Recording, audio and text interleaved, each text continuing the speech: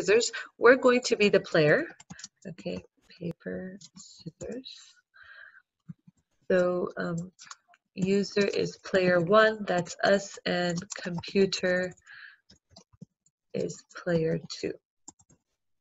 Okay, so when we start, we would just have like score 1 for player 1 is equal to 0. We always initialize scores, to 0 at the beginning to allocate some space and be able to update it later. Okay, and then player 1 is going to like select. So player 1 choice equals input would choose or type rock or paper or scissors. And then the computer, so player 2 choice is equal to random dot choice. So we need to import random dot choice. Okay, you could have the array already done, or you can put the array here, rock, paper, and scissors. Okay, so I can directly type the array here or not.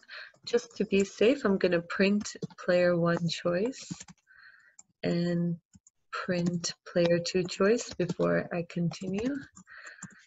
And then we can continue with the 13 if-else statements. Okay, so I'm going to paper and great. So it worked.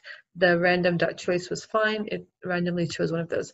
So now the only thing we need to do is we need to make 13 if statements, and I'm going to set this game to be 10 rounds. Okay, so I'm going to say for count in range from 0 to 10, they're going to have 10 rounds. What they're going to do is they're going to input their choices in the rounds, so they don't have to do that here. Okay.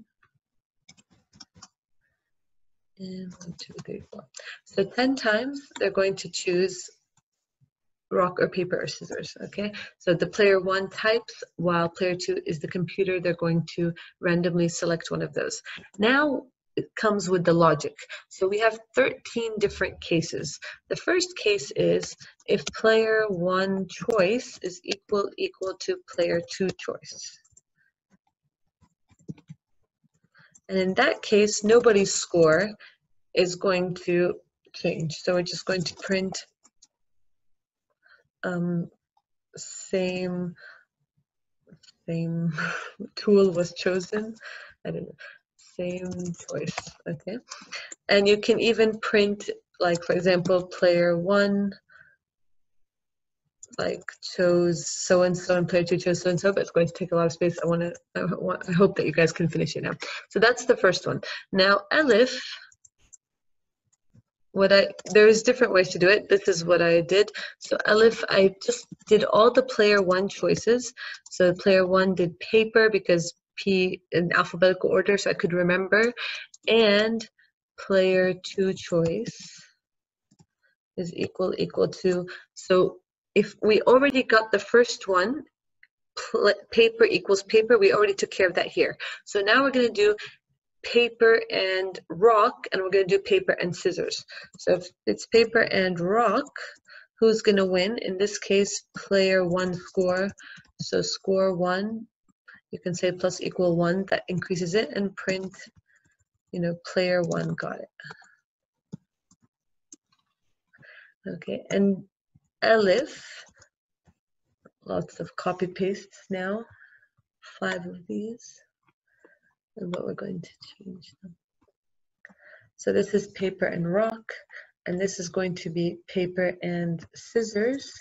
In that case, the player 2 is going to win, so score 2 will be increased, and player 2 won this round. Okay, and then another Elif. So we finished paper and paper, so we're going to go for rock and paper.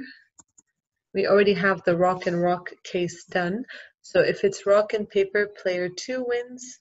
So the score of that wins. Score of 2. Okay, and then we're going to do rock and scissors. Elif, rock and scissors.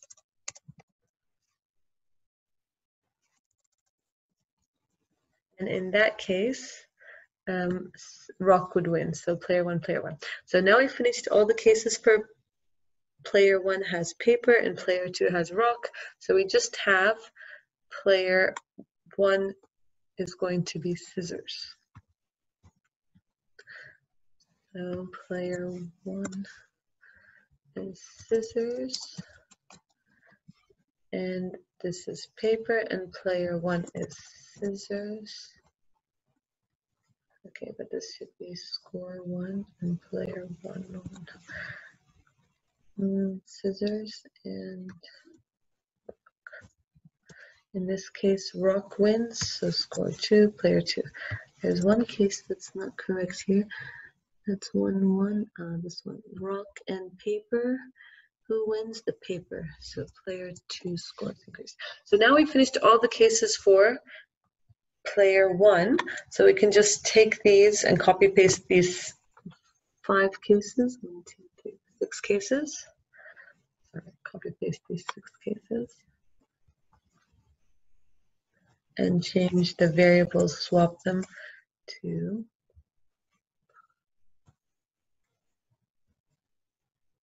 paper, rock, and scissors. So this is going to be player two, and that's player one. So the opposite. And in this case, and you just have to swap everything. So and then we're done. So this is player two, player one. That has to be swapped to player 1-1 because they have the scissors.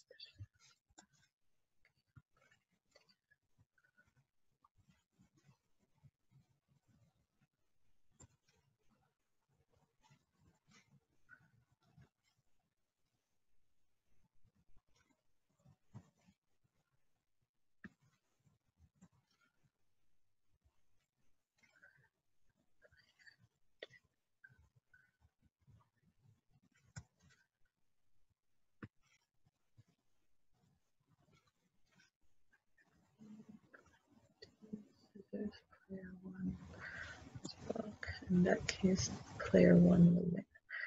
So we've gotten all the cases, and you can just say else there's an error. Error case. Okay. At the very end, now we've finished the for loop and all the, checking. So we can print play a score 1 is the score for player 1. And you can also write who won and who didn't. And print score 2 is the score for player 2.